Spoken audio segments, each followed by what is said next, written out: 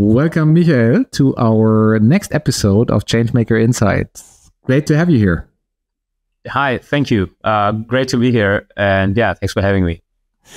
Quite an exciting time to talk to you because you just handed over everything you did and built at Grover and are about to build something new. But before we come to the new, I would like to start talking about what you actually have built. You have built in the past years a unicorn, quite renowned in Germany with the name of Grover. But before I introduce what Grover is and what the company does, maybe you give us a short introduction from birth to where it is now.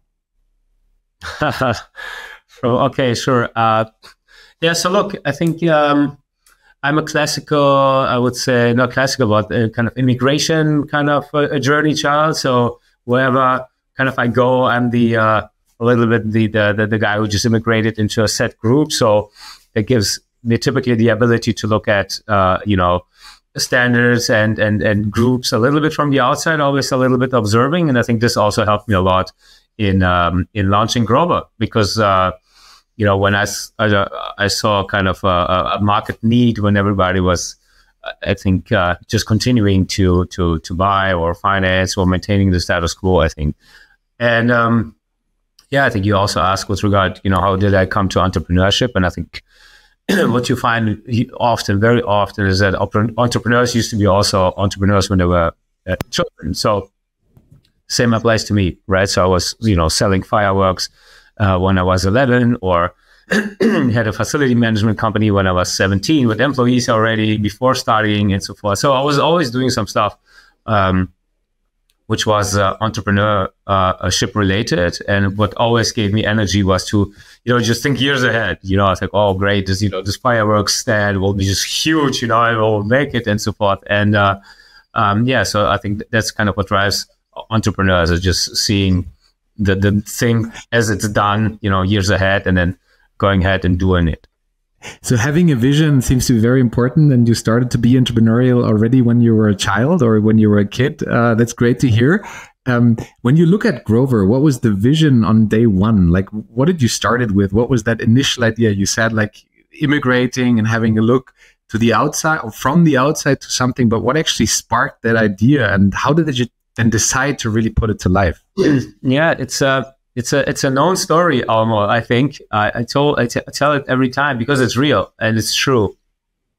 But I used to work in private equity investment banking after university for 2 years, and that was in London. I always wanted to kind of move back to Berlin and see how things turn out. So as I moved in the summer back to Berlin, I intended only to stay for a year, and also spend a weekend in Rome. I think that was a great experience, a couple of days. Only cost me 500 euros. And then I rented a small apartment at Hagischer Markt. It was great place directly where everybody is. But that apartment, I needed to furnish it. And I thought, man, I just spent, 500 euros on the, time of my life. I still have memories of it. It's great stuff. But the cheapest option I have, like going to IKEA and, it's like 3,000 euros. It's a huge disconnect between, what gives me value versus what I need to spend the capital on. So I didn't want to spend that money because I could just go to Rome 6 more times and have a great time. And the alternative was to take out a loan in the market. They said, hey, no worries, you don't want to spend your money, just take out this loan and then keep repaying it for the next 4 years. And I was like, okay, well, hold on a second. I was thinking, I'm expecting to go back to London, actually. I don't want to pay the furniture in Germany whilst being, back in London. That doesn't make any sense either. So the first question was, okay, wait a second. Why isn't there a third option, which gives me, by the way, tech products were also involved, right? Which gives me, the option to pay monthly for things that I use monthly, and then just exchange them. Because the truth is also that if your monthly payment stays similar or same, and you can get new products for it, you will immediately experience a greater value, right? Because if something gets old to you, you experience zero value from it at some point in time. And if something is new to you, you experience great value. Now, if you can exchange those assets, have similar prices, or the same price even for a always new experience, your consumer welfare will always be higher. So there was an instant kind of conviction, which I'm an economist also with trading, that I thought, okay, great, this I understand. And that I think helped me all the time to also, just move forward. Because everybody who didn't understand it, they just didn't rationalize, didn't understand it. But I was convinced that they will eventually feel it because it's just true.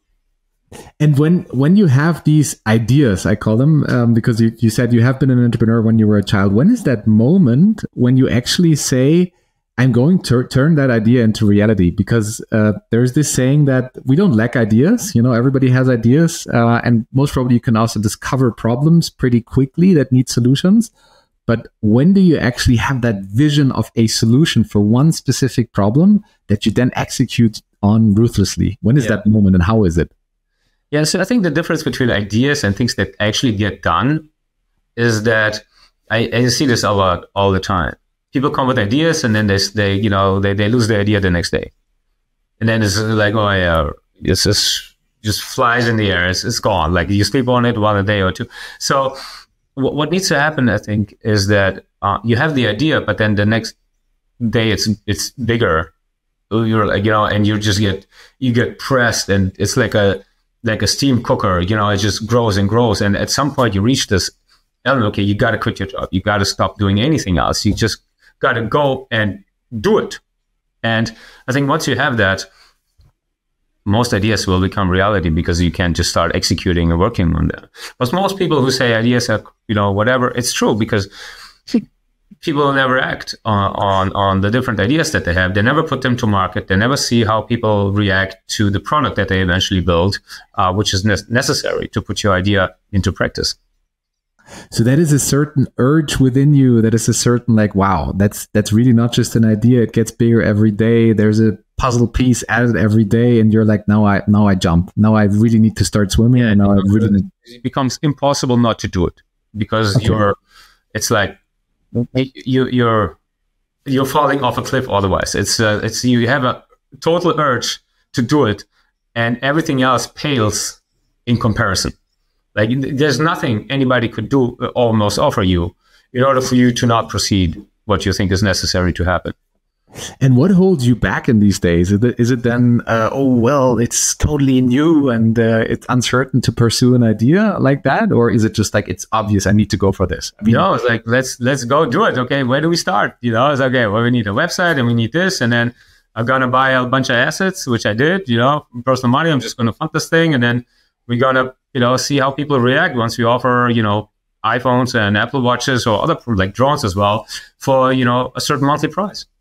It sounds so wonderfully easy, right? But I also believe it needs a lot of courage, right? You need, as an entrepreneur, you need courage to actually do these things and say, well, there's a high likelihood that I actually may fail, right? Because maybe I'm even shaming myself putting something out there that doesn't work, right? But did you ever have these thoughts or? No, I've never had any fears, I would say. I think what we need is courage. Yeah, sure. Everybody needs courage, but you shouldn't think about fear so much. You should be really excited, I think, and curious. And so, let's do it. Let's give this a real try and just go and move ahead. Wonderful. I think being courageous is necessary and so forth, obviously, but most people who never start, they're caught in worries. And I'm not sure if they have what it takes to, be on the other side of fear. And then this is where you operate on entrepreneurship, essentially. So seeing it as an opportunity, as a learning chance, as fun to actually build this, that's kind of the antidote to having a fear, right? So really seeing it as a chance. How much did your childhood and your youth actually help you? And because you said initially you started a couple of ventures, fireworks, but how much did this entrepreneurial path that you already had in youth, how much did it help you for launching Grover? I think quite a lot. So that urge that I was talking about and so forth, you also feel it when you work somewhere in a way. So I was working, as I said, in London, banking, great thing and so forth. And also there, you're like, okay, I need to do something else. This cannot be my life. You see where you are, and then the person next to you, like the managing director, just has an office with a glass door. That's the difference. This is what happens in 10 years. You move from here to there, and then meanwhile, you're working on similar things. So that became also impossible to sustain. You just want to move out in the world and, pursue your own adventures in a way. So that's also a kind of urge that you have, is being adventurous and doing your own kind of pursuing your own journey. And I think if you had this in the childhood, you always have these patterns of doing something like that. And do you think your courage and excitement building new things grows over time? Like the first time you successfully built a venture makes the next one even bolder and makes the next one even more courageous? Do you think that there's courage at scale? Definitely, yes. So you grow confidence. You're like, okay, right. So did this. Now, what's the next, right? And you always need to exceed your past, obviously. That's a necessity. And when would you consider a venture and potentially also you as an entrepreneur as a successful entrepreneur? What is success for you? Like, is it making some money? Is it growing a unicorn? Is it changing the world? But what's your personal definition of entrepreneurial success? Yeah, I think when you come close to how you see the venture that you're starting, when you come close to your vision, the closer you come, the more successful you are. So you say you pin down a vision at the start, right? In the first days, you already really write down a vision, and then you say, this is the state that I want to achieve with my venture, with my entrepreneurial acting. It's also evolving. Right? It's like a never-ending story. So the vision always evolves. It always grows, right? It always gets bigger. You always get smarter. You always see, new adjacent things that you can just add to it and so forth. So it keeps growing. That's why people just keep going all the time, right? And if you ask very successful entrepreneurs who build much bigger companies than myself, do you feel successful? I think they're all going to tell you the same thing. Say, well, I'm quite close to where the business can be, but I'm not quite there yet. So even Mark Zuckerberg, I think he will tell you, well, wait a second, the metaverse is not there yet. This is still a lot of work. So it's always a lot of work. But if the closer you come on your journey, the more you feel that, okay, I'm on the way. It's good. It's fine. We'll keep going and so forth. But you don't have a kind of feeling of, you're in the wrong space. So I'm not even sure what the definition of success is in that regard, but if you're making good progress towards where you ought to be, where this needs to go, and this is always growing, but you're, growing along the way, the company's growing along the way, then you're feeling good about making that kind of progress. So better is always possible, right? That's this nice saying. Yes, you can always be better. There's no way that you're perfect. For university students, very simple comparison. I mean, you have the final exams, right? But imagine you have 10 final exams and you passed the first one. And then, you're not going to go in a party and then travel for 2 weeks afterwards. So, okay, great. I have another exam to go tomorrow and so forth. So imagine like a never-ending exams. Yeah, it's lifelong learning, more or less, right? It's exams, right, all the time. You pass one today, next one, because another one. There's just, you get a breather, 5 minutes, 10 minutes, maybe a day, but it just always goes on. And speaking of success is very comparable. Like how did you write that exam? Well, was it good? Do you feel good about yourself? You put down everything you was in your brain? Yes, great. Well, tomorrow's another one. Let's do it again, and a different topic. Exactly. And that's the concept of lifelong learning, right? There's a challenge every day that you can overcome and grow with. And it's never like, oh, there's the degree and now we're done. Right? You keep on going. You keep on.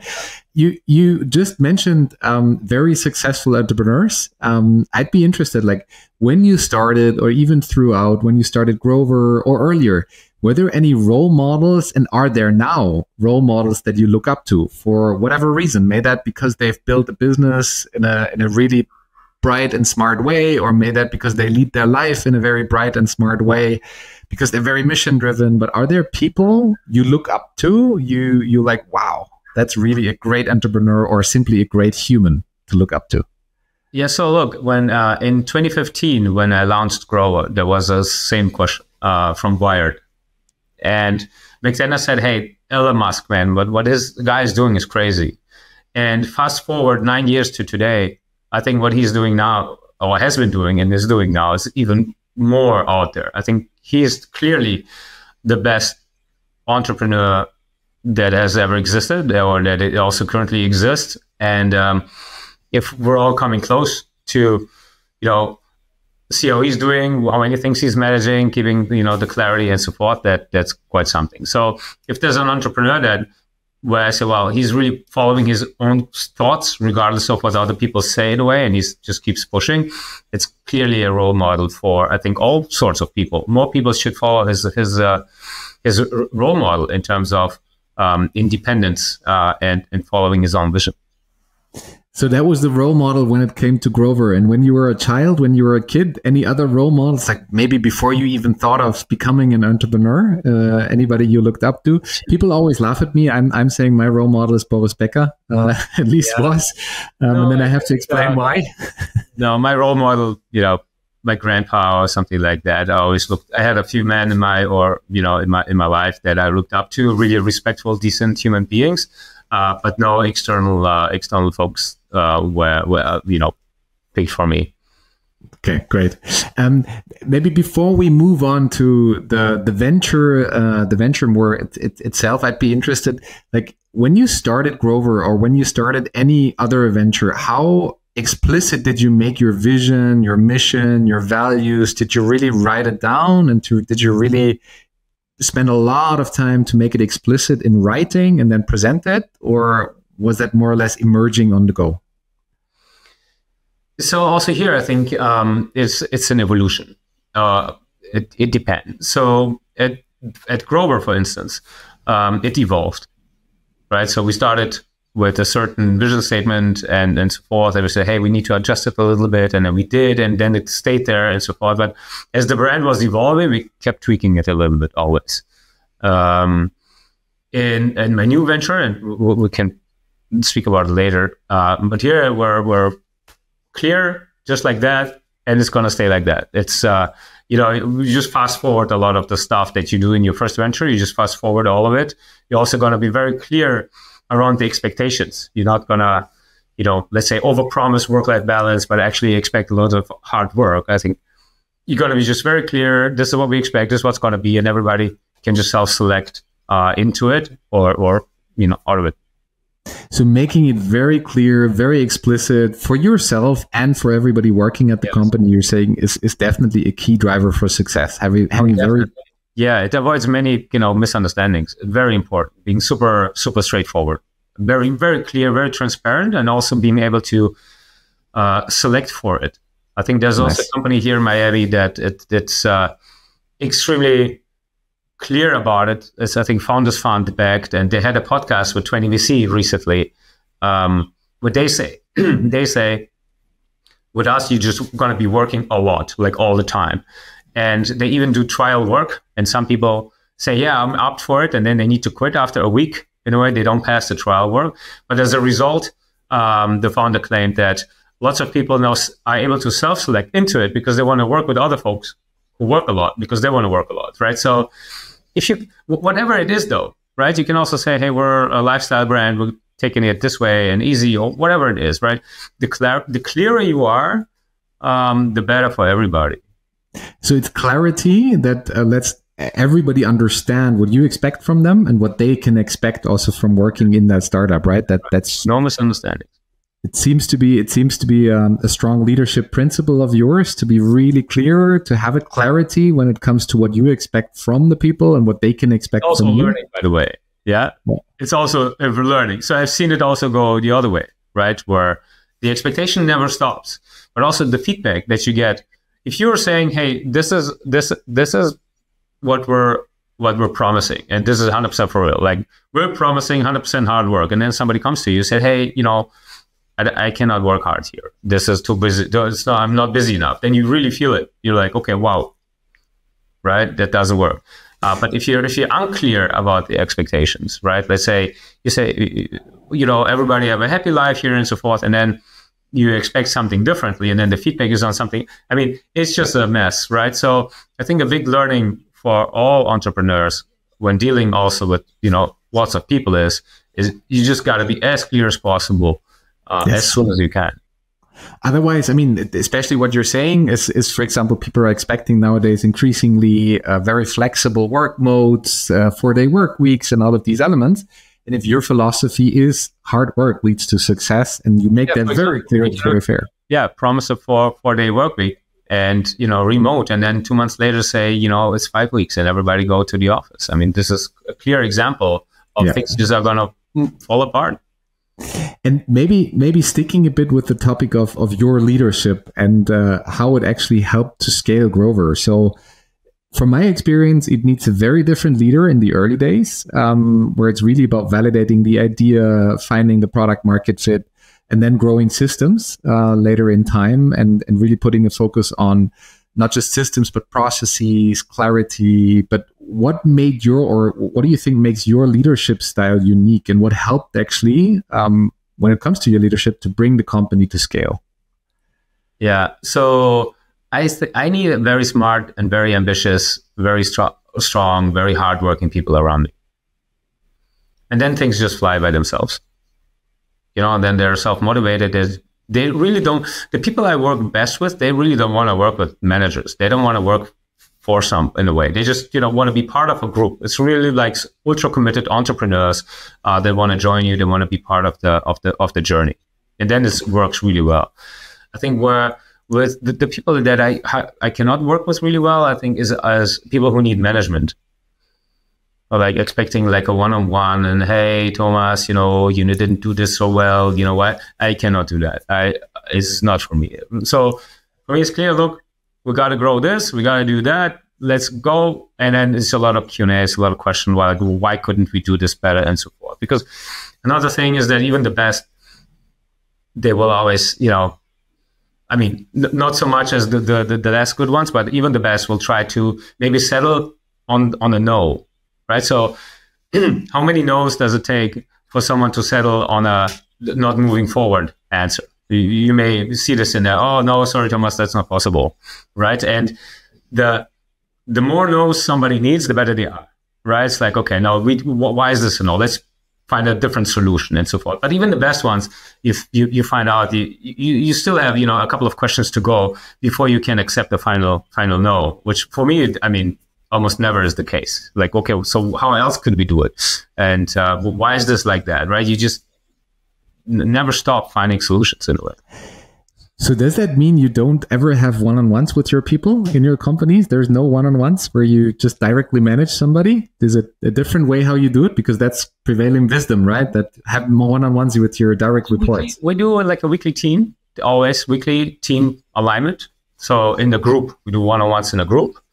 And obviously, I will do a one-on-one whenever someone is personally, asking for it, or is personally, I can tell there's some sort of suffering, or something is, maybe not going well. Then we will engage on a one-on-one level always, right? But other than that, there's a weekly.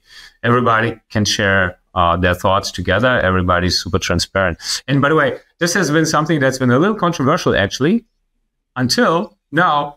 The NVIDIA CEO is like, hey, I have 50 direct reports. I never do one-on-ones. We're all in a group together once a week and so forth. So don't take it from me, right? Just, But it's also, there's a structure behind it. There's a structure behind it, which is an organizational idea of putting people in the right place first and managing the organization and the flow of, the flow of the company and so forth, rather than engaging on these political one-on-ones all the time. You want to share information. You want everybody to be involved. And you just engage on one-on-ones when it's something really private. That's great. And maybe to describe, I mean, most probably there was never a normal day at Grover, but if you think of the early days, like what did you spend your time on in the very early days versus in the late days? Like when you were already a unicorn, when it was big, when it was established. How has that changed, and how adaptable do you need to be as a person to excel in both of these phases? Yeah, so I think in the early days, most of the time you spend on moving the company and the business forward. And you just do whatever is necessary, whether getting, the marketing out or shipping, the products, or you just need to establish a certain level of operations whether it's a technology development, whatever design, whatever it is, in order to form the first company. And I think as it goes and as it proceeds, obviously the usual fundraising, hiring, all of that. I think there's almost boilerplate. You want to make sure that the company stays on the track where it needs to go, that is going in the right direction, but also you end up solving all the problems that have no solution at this point anymore. And so like really all the stuff lands on your desk that wasn't solved, or customers reach out, and then you're a little bit also like the trash bin of the company, because stuff just doesn't get solved otherwise. And you're like, okay, well, here's a problem. So yes, you do the fundraising, and you do the the hiring, and you make sure the company start or the direction, and everything is working fine, and people are moving until things are falling apart. Then it's on your desk again, right? So you're also kind of the person that's dealing always with the most annoying problems. And would you say that the most important skill of that later phase is then being a problem solver? Because it apparently is that you're the one that gets the biggest problem on your desk, and you need to simply solve them. Like at the later, that's very different from a skill set than in the early days, right? Yeah, sure. But then comes the next question, which is how can I make sure that I don't need to solve this particular problem or something that is more systematic in this issue ever again? Like, where did this fall apart? Mm-hmm. So you want to establish the systems, and here's also where you need to you need to make a call. Like, are our processes wrong, or is the person that came before, is this the wrong staffing? Maybe we should change something there, in a way. But if something falls on your desk, then there's something didn't go right in the organization. And speaking of skills, competencies that one can learn, what is it that you would have learned earlier, or would you advise yourself, like, these are the skills that I could have grown earlier as an entrepreneur? Is there anything, or will you say... Very important. Ignore what the investors are telling you to 100%, okay, and just follow 100% your conviction. Right. Yeah. So no external influences, follow your passion. Yeah, or pick the people that you want to learn from really extremely wisely.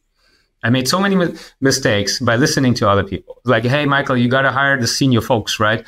And it's just, the company is like 1.5 years old. And then you hire some senior folks, but they don't work. They don't just want to manage people, but there are not enough people to manage. So now what, right? So it's you, and then, you go this process, right? And suddenly you learn. So I think you should just be really ruthlessly following your conviction. Again, Elon Musk does it. Take an example. Just go straight ahead. So following your mission, following your conviction is the one thing that you really, and that's to some extent also feeling or following your intuition, right? Following what you believe it needs to be, what your virtues are, right? Yeah, I think it's very important to deal with a lot more controversy and you're dealing with on it. You're already dealing with a lot of controversy as an entrepreneur, but you need to step it up even more, I think, by just doing what you believe is true to 100%.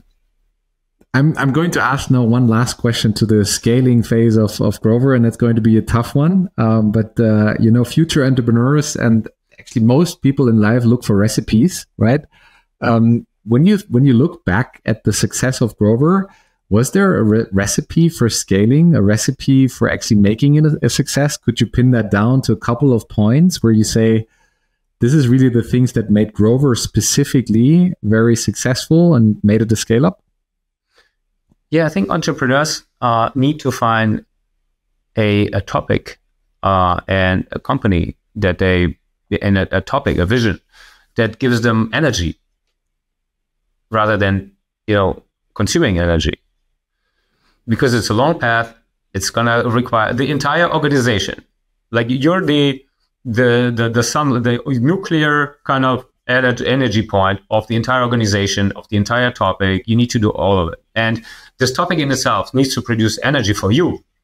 If it doesn't, then it will fail. Or this will not even really start. So, and if it doesn't give you energy, you cannot do it, right? So you really gotta be ultra excited. But most importantly, excitement, curiosity, and so you got to be convinced that you got it right. You know something that is 100% true, but everybody else doesn't know it yet. So all the people will tell you, no, that's wrong. Like, Thomas, this Tomorrow University thing is not work. Well, let me show you. It will work. I know why. Because it just makes sense. And that was the case with Grover. Like, why rent? Well, because it gives you more consumer value. If you're going to have new things. So I just knew economics, microeconomics are on my side. I don't care what people say. They will find out eventually, even if they don't, believe in it in a way today. They will feel it. And then you have that customer feedback, luckily, that underwrites it. Because, once people get experience, they're like, hey, this is awesome. You're like, great. Now I'm getting that feedback, and that actually is true, what I'm convinced of. So I think conviction is the number one thing that gives you energy, and that just lets you go through the jungle, through all the no's and all the skepticism, all the criticism, all the whatever it is. You just, the conviction and your energy just, gets you in the direction of where the company needs to go. Great. We're getting back to that point. It also seems that we've made something right in the curriculum with Tomorrow University, because we ask everyone to apply with a mission statement. The first challenge is to really derive your own mission and be really clear about your own passion. So it's great that you're confirming that. But speaking of, you need a lot of energy, and most probably you also need that energy to overcome the dark sides, the obstacles. When it comes to being an entrepreneur, when it comes to running and scaling a business, what are the dark sides for you? What did you experience? Is there anything that you say, well, if you're that kind of person, don't do it, don't become an entrepreneur? Or would you recommend everybody, hey, there's only one life, maybe there is challenges and obstacles involved, but go for it and start your own venture? Well, I think the topic is, again, the topic really needs to be worthwhile solving to you. Like, you really got to want to solve this issue that you're following with, because you believe that the world will be a better place. It's a used slogan at this point, but it's true. You think, okay, that this is worthwhile doing because it will, turn out better, and let's do it. And you just got to have that conviction, obviously. But the dark side clearly is, you're going to have a lot of no's. And people will, be super skeptical and look at you, and other people will criticize you. And like, some people will all the time criticize you, or they will, project their disappointments. It's just, so you really got to be able to just, cancel out whatever the noise is, and just go through. And entrepreneurship sometimes is really tough. There's this interesting. And by the way, you also have employees, and you're being served the problems of that nobody else could solve meanwhile, right? So it's all combined. There's this guy, me, right? He's on the treadmill, and then there are like stones on the treadmill. And by the way, meanwhile, somebody's punching in the head and throwing water for the. So like, okay, this is what entrepreneurship is like. But it's really fun. It's really fun. It's a great journey, great topic. So long as the topic that you want to solve is for you, the source of energy worth solving. Great. So there are dark sides, no doubt, because there's setbacks, there's no's that you got to deal with. But if you have a certain resilience, and if you're able to deal with them, plus if you have the conviction, then it's definitely worthwhile, and it's a lot of fun.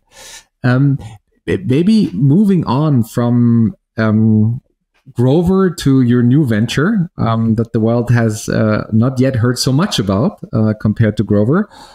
Why did you decide to leave Grover, and what is the new chapter that you're opening? Sure. So look, at Grover, I'm still in the board of directors and so forth, and Grover is more or less now a mature company. And with the new venture, I think that the other structural issue globally today, right? Besides this, financing that is too long commitment that, we're solving with Grover. On the other side is the aging population. And it's a real issue across most Western economies. And what you find very interesting is that the most advanced economies have the most aging population as well. And also, almost 99% of the economic value in these industrialized economies is held by small businesses. And all of these small business owners are looking for succession. but most of the kids are not, not going to follow. It really depends, really individualistic. So lots of businesses and lots of economic value is about to hit a wall. And economic production is about to be destroyed because there's no follow-up in terms of maintaining those businesses. And maintenance is just one thing. That's why you say, okay, great, we're just going to acquire and continue. What is also true is that most of these small businesses are not, they're not modernized. They are in need of modernization, and this includes technology. It includes, but also know-how. Most businesses don't know what the other business is doing across the same industry, but then let alone across countries or across verticals. So there's a lot of opportunity and a lot of necessity to maintain, modernize, and also technologify, if you will, the small businesses everywhere globally, across industries, across countries, to hopefully also increase the gross domestic product of the economy. So SKROL, that's the name of of my new company, SKROL. If SKROL succeeds, then I think we will visibly move the needle in terms of economic output of the companies that we operate in, because we help small businesses survive, we help them grow, we help them become more modern, more modernized, more technologified, and also despite them being able to learn from each other, with the know-how, best practices, and so forth.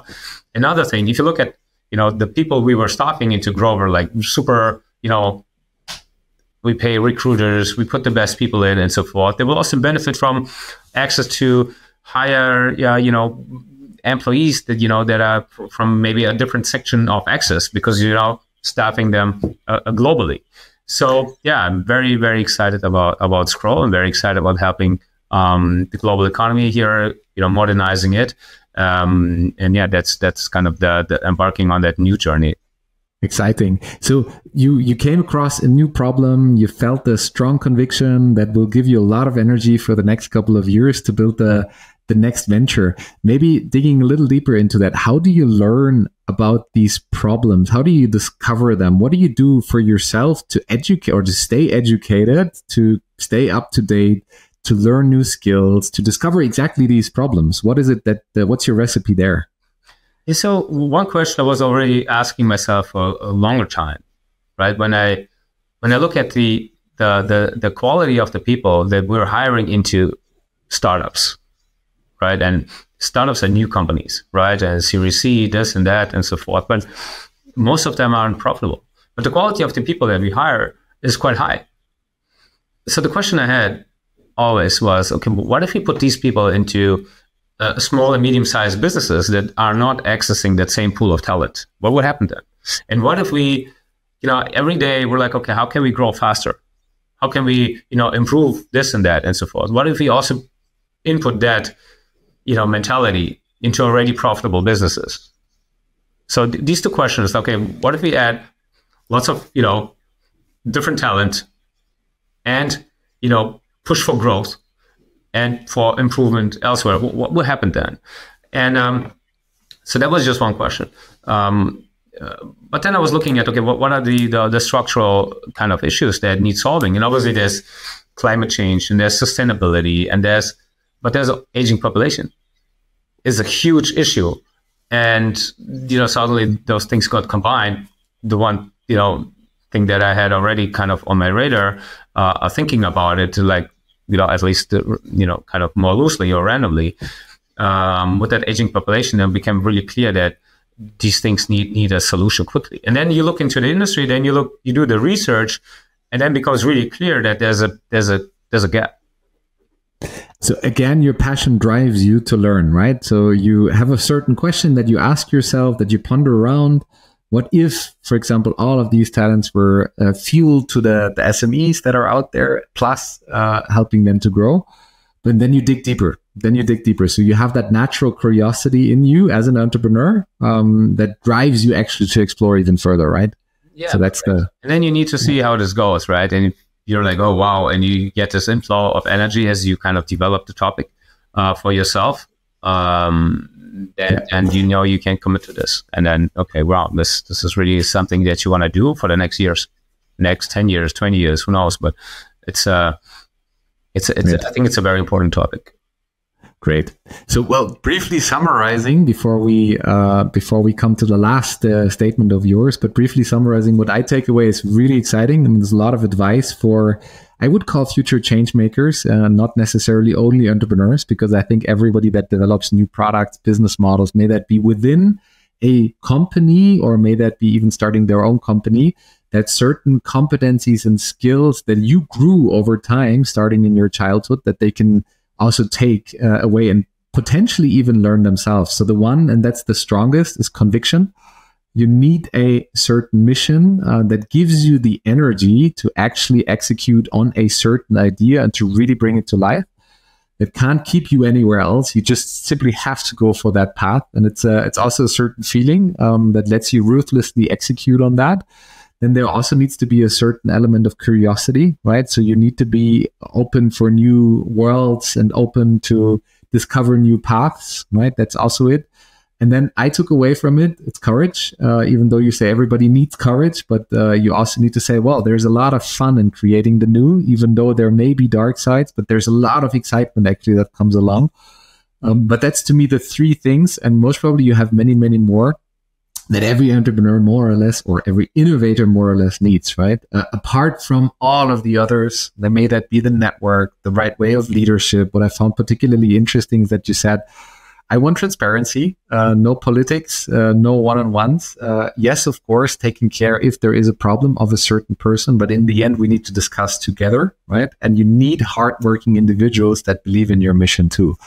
Now, having said all that, what is your number one advice if you were to advise anyone that wants to start a changemaker journey, an innovator journey, an entrepreneurial journey? What's the first thing you would advise them to do? What is the first thing that they should look at and maybe discover for themselves or even grow as a skill? At the beginning of the journey or during the journey? Whenever, I mean, that's a good question, but maybe for both of the types, for the ones that start the journey and potentially also the ones that are a little ahead in the journey. Yeah. So as I said, before the journey, you got to find the energy spot. You just gotta, see where we're at, and then you have to see where it is, and then you gotta just, light up. It must be. And then if it's not, then it's not. Then you cannot do it, right? Like, I wouldn't do a dating app, for example. Like, it does give me energy. It's like, well, why? Right? So you got to find a topic, number one. And then number two, I think as you go, I think what I would do differently is you will work with lots of people and long-term folks. So I would say loyalty and character must always be over skill or over perceived skill. Nice. So important. So if someone you think is lacking skill, then be really clear what needs to change. What do you want to do? What is the level that is required in a way? Because you cannot replace loyalty and character.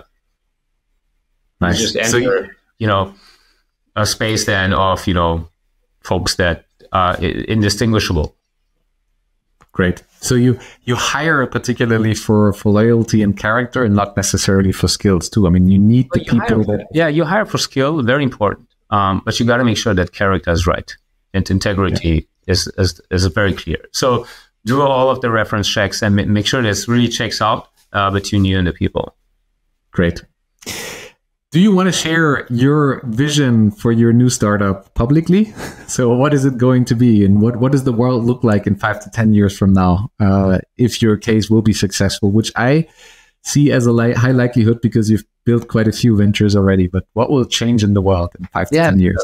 Sort of, without taking it away, we're going to be doing more public stuff later on. But we say SKROL is the backbone of the global economy. And and if we succeed, then part of SKROL will be thousands of small businesses globally, and we'll be able to modernize and improve them and advance them together with the economy. right? Rather than them each, struggling and battling individually and so forth. We'll be able to lift them up together. That's all it will. So the SKROL is the backbone of the global economy.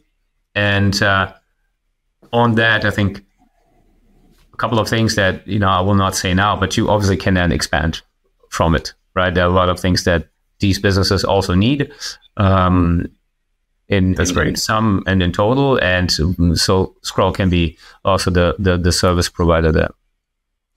Wow, that's an impressive vision to have the backbone of the global economy. And I can imagine, judging from what I hear from my inside, that's a vision to follow, right? That's a vision that is full of energy and giving you a lot of energy to pursue it for the next couple of years. Yeah, it's exciting. It's phenomenal. I definitely wish you all the best and success. You're right now in the US, so you also decided to launch your new venture not in Europe, but in the US. Maybe a last word on why that decision, and then we say goodbye to everyone. Sure. So look, I think it's particularly for SKROL, where you look at, okay, you want to tackle the biggest economy first, because it's the most dynamic. Most businesses are for sale here. Most businesses, I think, need a lift also here, but it's true also for Europe and Germany. But I think the US is the most relevant market for SKROL to start with, and then from here we can expand elsewhere. Cool. Yeah, it's about the global economy, but interesting that you're starting in the US. Grover was started in Berlin, if I'm not mistaken. Correct. Well, Michael, thank you very much. Really, really insightful. Gave me a lot of goosebumps in between. So I'm definitely following your journey as an entrepreneur, and I think many more will. So thanks for letting us learn from you, and hopefully that will lead to many more change makers in this world when they try to apply some of your insights. Thank you. Okay, cheers. Thank you very much, Thomas, for having me.